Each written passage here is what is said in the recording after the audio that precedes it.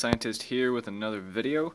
When you saw my last video, there was another fire tornado, and this one is a lot bigger. The other one was probably only 2 feet tall-ish. And this one's probably right around, I would say, 5.5-ish, 5.5 feet. Yeah, so I got the same can from the last video, but I have a Lazy Susan now, so it spins easier, and so it's not all wobbly and everything.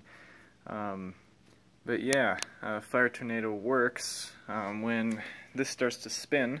When the mesh starts to spin, then it creates a vortex of air, which draws in cold air, creating a vortex all the way up, and then the fire follows it because it's cold and filled with oxygen. So, without further ado,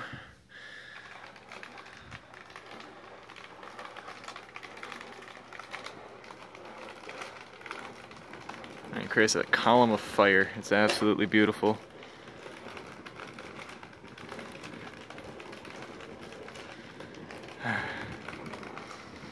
Yeah, this doesn't take very long to make. I probably spent maybe a total of 5 hours working on both of them combined. So, yeah, like, comment, subscribe, and thanks for watching.